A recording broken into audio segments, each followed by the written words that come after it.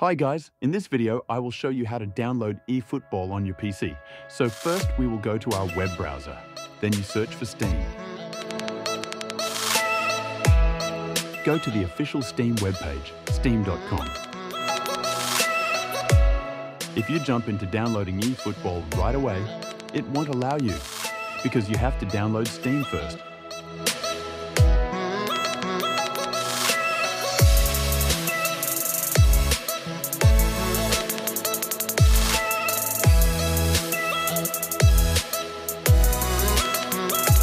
Choose your preferred language. As for me, I will leave it on English. Next, select where you will download Steam to. I will leave it to default.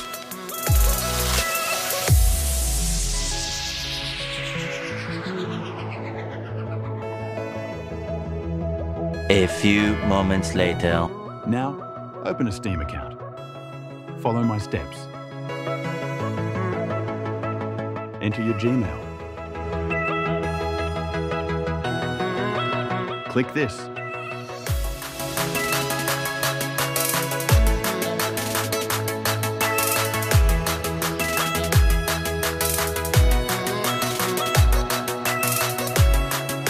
You will be directed here again.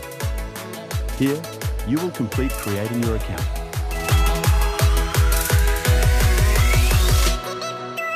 Make sure your password is a combination of uppercase letters, lowercase letters, numbers, and symbols. Now it's time to log in.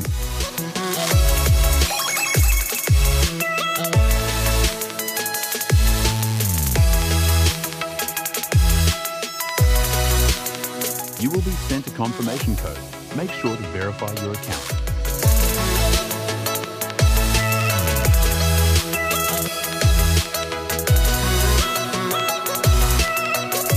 You can close all of this. It's unnecessary.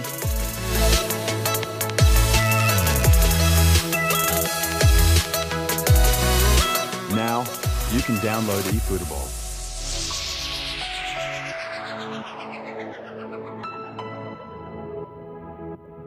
It will take a while as it occupies a lot of storage. Let's wait.